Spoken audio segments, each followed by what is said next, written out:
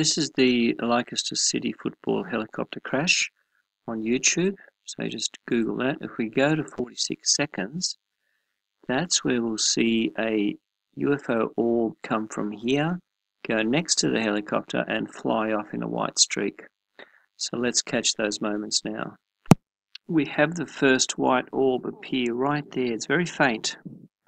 So from there it goes there and you'll see a white flash. So that's the white orb there. Now we'll do it very quickly to catch it coming next to it. It disappears, as you notice, it's not there anymore. There it is there. It's come near where the pink was. Moves. There it is there. So it quickly goes from down there, stops momentarily and zooms off that way. There it is there as it goes off. Also in one of the pauses you'll see the pink there where it catches the object right next to the pink. So when the pink appears you might see the orb right next to it. So it's very tricky. There it is. So it happened right there when the pink disappears. There it is there.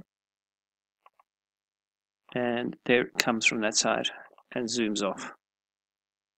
It's unusual, but it seems like the orb is very close to it, and that's one other one coming. So when that goes off the pink color, that's when you'll see the orb there. So it seems to be that pink, could be either the rotors reflecting a pink from the ground, pink color, or that could be part of the process of the UFO. So there's the white one there. We'll do it again. Okay, we got something good now. We see the beginnings of the white one there next to that pink flash right there. Very good picture. So there's the white one next to it and there's the pink.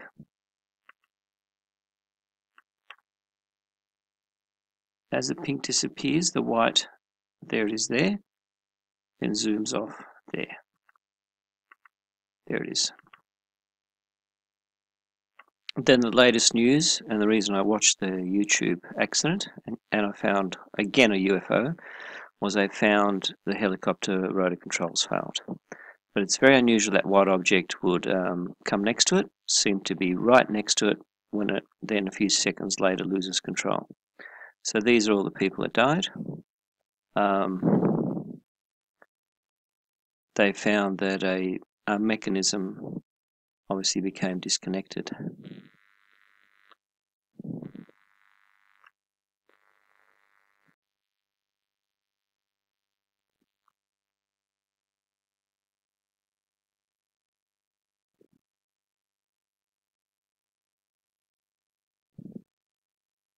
The failure of the system,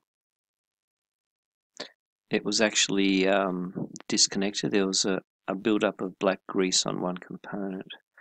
Could that have become disconnected when it hit the ground? And obviously they're looking for a cause, because obviously that white object coming next to it looks very unusual.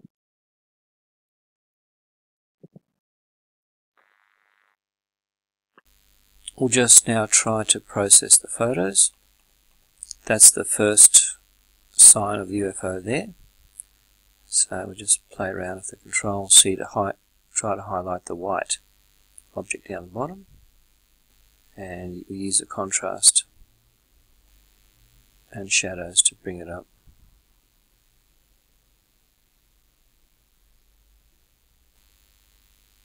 That's probably the best we can do with it, and that's the original. So yes, it does help to play around with the contrast. Can we pull it off? Maybe.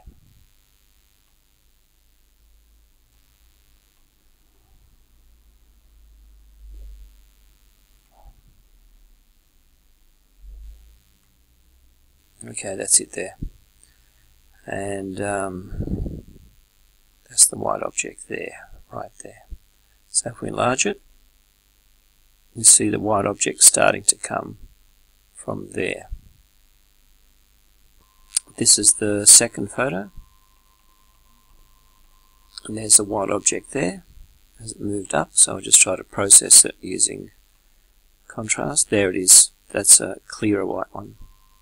It makes it dark, but it helps bring up the white object. So if we take it more this way, then this way. So there it is there. We'll save that one. This is a third screen capture. It's clearer because the pink colour has gone away. That could be from the rotors picking up some ground light. Probably not important, the pink. There it is there.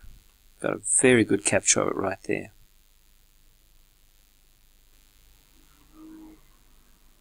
So there it is right there. Very good capture. This is the third screen capture. Obviously it's a very easy one because it's very pronounced on this one. So there it is there. This should be very easy to here we go.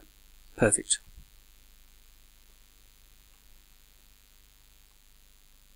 There it is there. That's quite easy to see.